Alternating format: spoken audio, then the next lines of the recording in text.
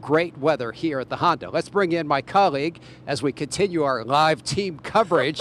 This is Angela Rozier, who's been all over, but you spent a lot of time today, and today, the beginning of a special time for folks in the military. Exactly. Lots of folks here, lots of folks lined up here. I told my dad he missed out on today, but he says he will be here tomorrow. He completely forgot about it. But again, they were honored here. It was the first day to honor veterans as well as folks who are still serving in the military. We shot some video earlier today of some of those folks. They showed up at the Honda Classic. They extended a big heartfelt thank you for all of those veterans today. And they also got a chance to hang out at a hospitality tent. They also got complimentary tickets. They also got complimentary lunch as well as snacks. Now those in attendance got a chance to sit at that hospitality pavilion overlooking the signature par 3 17th hole where again they had their complimentary lunch. Now we did talk with a gentleman by the name of Ed Silva and his father, and they were just delighted to be there.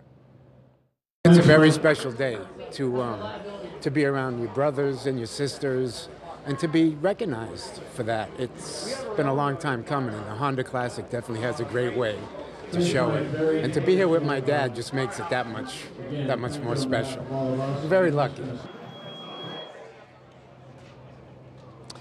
Very lucky. He also says his father, Ed, used to work with the Honda Classic, and he says he appreciates all of the nice things that are being done for him and his son. And again, it was very exciting. You know, you really have to be here for more than one day. I was here for one day, and I didn't even get far, and lots of things are going on, but, you know, we'll be here. But that's so special because the veterans can come back. It's not just a one-day event or anyone in the military. It's all the way through the tournament. I was here just a short period of time, almost didn't make this. I was on the other side of the golf course, had a hustle to get over here. But again, the weather is great.